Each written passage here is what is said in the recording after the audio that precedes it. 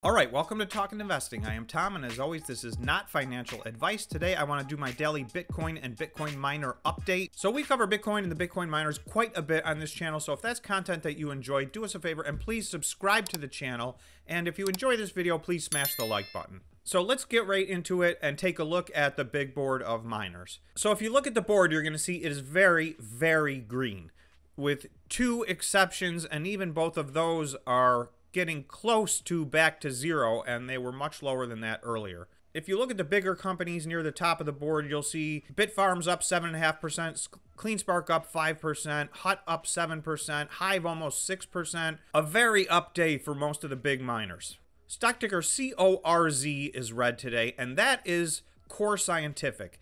And today is the first day it's trading under this stock ticker. Core Scientific went public via a SPAC, and that took place today. So they're down just a little bit on the day, down 0.63%. And for whatever reason, Wolf is down 0.5%. Other than that, we're having a green board. And actually, earlier in the day, these numbers were much higher. Most of these miners were up 7, 8, 9, 10, or 11% a few hours ago. So we've had a little bit of a pullback. Let's hope it holds. Like I said, there's a couple hours of trading left. So let's hope it holds and maybe even moves back in the right direction. So I just want to note while we're looking at the big board that 3 of those stocks I hold in our 10K to 100K challenge. So if you're interested in finding out which those are, I do an update video every Saturday on how the challenge is going and what the portfolio looks like. For those of you that watch the channel, you know I'm very bullish on Bitcoin. So for those of you who don't, you can check out in the pinned comment, there's a link to our Discord, and you can learn more about the challenge there, as well as watch some of the videos. Okay, so let's get to the chart. So we're looking at the chart on the 30-minute level. So each one of these candles represents 30 minutes. So this is a very close-up look. So we had a very big rally. You'll see a lot of green candles, and we got up to about $43,500. We started at around $42,000. So this was a $1,500 increase in a fairly short period of time for Bitcoin. Now, it was followed by a slight pullback, and that's why our Bitcoin miners are now up more like 5, 6, 7% instead of 8, 9, 10, 11%. I was hoping this was just a little pullback during the lunch hour and we could pick up the momentum, because you'll see these green candles were on nice volume down here. So we've had lower volume as these red candles have occurred. So I'm hoping we can find a spot, turn around, and head back up. But we'll have to see. Again, we got a couple hours left in the trading day. So let's take a look at a few important lines and see what Bitcoin needs to do today to try and set itself up to start moving in the right direction. Okay, so I've zoomed out a little bit. This is Bitcoin on the 2-hour chart, so we can see a little bit more. So this yellow line, this was close on last Friday, so it's now Thursday of the next week. It took all the way today until the open to get back to where we were on Friday, but we did cross above that. It would be nice to hold above that. You can see at the moment we have a red candle wick that's heading down. 43,000 psychologically would be an important number. So if we could close above 43,000 on the day, I think that would be very positive. We haven't done that in a few days. Really, we haven't done that any day this week so far. But really what I'm hoping to do is, and again, we do seem to be moving in the wrong direction at the moment, what we really need to do is take this line out right here. And that's at about 43,600. And the reason we want to do that is we want to start getting a higher high. So this was the previous high. So you can see from this point, we have a descending channel all the way down to here. And now we're on the move up. The first step on getting back towards a bull market is to set a higher high. So I'd like to take this thing out here, you know, and it doesn't have to be today, but sometime in the next 24 hours, it would be nice to close above this 43.6, and it would be nice to comfortably close above it. So I'm really saying 44,000. So the first benchmark is it would be nice to close above 43,000, and then I think it would be a very relevant signal if we could then close above 44,000. Okay, I've moved out to the 4-hour time frame now, and now we're looking at basically the last half of December and all of January. So this gives a little bit better perspective on what I'm talking about. That we bottomed out here at around January 10th. So what I'm looking for is some stair steps here. We set the low here, we got a high here, we had a higher low here, and so if we could get a higher high next, that would really start to trend us in the right direction. This is a line I've drawn. This is where I'd like to get to. So this is somewhere around the $45,700 mark. That would be a very clear higher high. Okay, so we'll have to see how the rest of the day plays out. With that said, let's take a look at a few Bitcoin miners in specific. Okay, the first one I want to look at is CleanSpark, and I've done something a little bit different here. What I've done is chart this against Bitcoin. So this orange line that you'll see on this chart is Bitcoin's progress. This starts somewhere in the middle of July of 2021. So this is a 6 or 7 month trend line for Bitcoin versus CleanSpark. So you'll see they were converging around this date, so that made sense.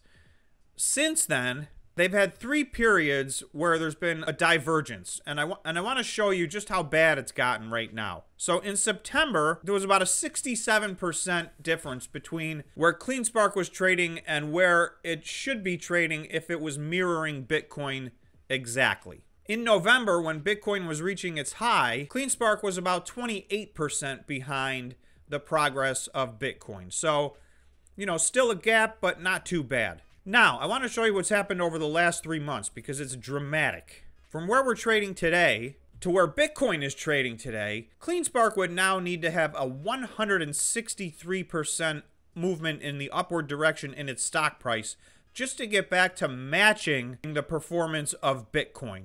So this is worse than most of the other miners by far. So for those of you who watch the channel, you know I'm a fan of CleanSpark. I think this is wildly, wildly oversold, and I think this is one way to look at it. I mean, this thing could be double and it would still be trailing the performance of Bitcoin. So I think there's an awful lot of upside. Again, this is not financial advice. I am invested in CleanSpark. This is how I'm looking at it, but you guys got to do your own due diligence and decide what you want to do. Okay, the next one I want to look at is Marathon. Marathon right now is up 7% on the day today. So again, I want to measure to a few different points. So we're rallying today, up around 7%. Marathon was under $25 yesterday, which is ridiculous. Marathon's line of support was closer to $31, so it's well below its longer-term line of support here, which makes no sense to me at all. This is yet another example of how all the Bitcoin miners, in my opinion, are grossly oversold right now. So everybody's probably feeling this pain, but there will be the other side of this when Bitcoin picks up its momentum, in my opinion.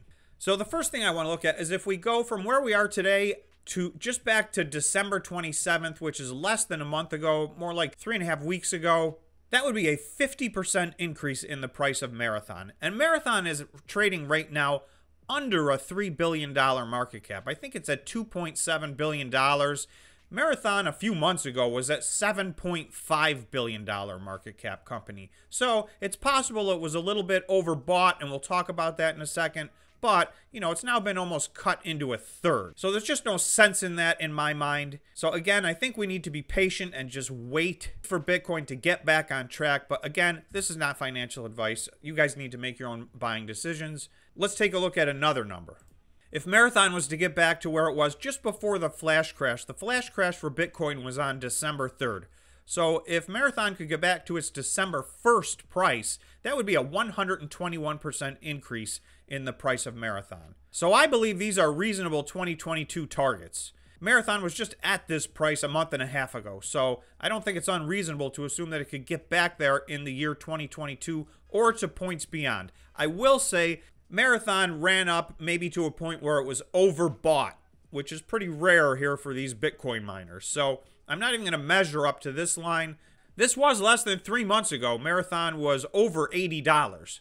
So, not out of the question, but realistically, 121% increase is not bad at all. Okay, the next stock I want to look at is Greenidge Generation, stock ticker GREE. So Greenidge is way, way, way off of its all-time high, but this is a little skewed. So you can see from its first day of trading back on September 15th till now, Greenidge is down 75%, but that's not really fair.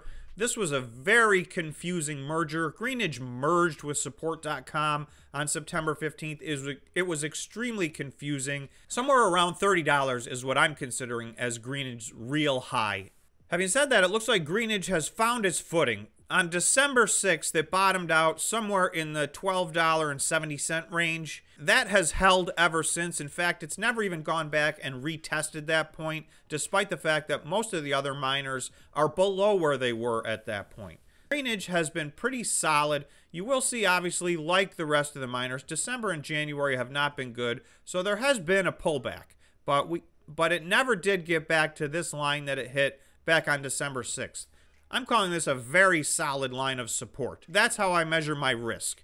We're at about $14.83, and there's a real strong line of support at $12.82. That doesn't mean it can't go lower. Obviously, you can always take out a line of support and continue lower. As I'm assessing risk-reward, that's what I'm looking at.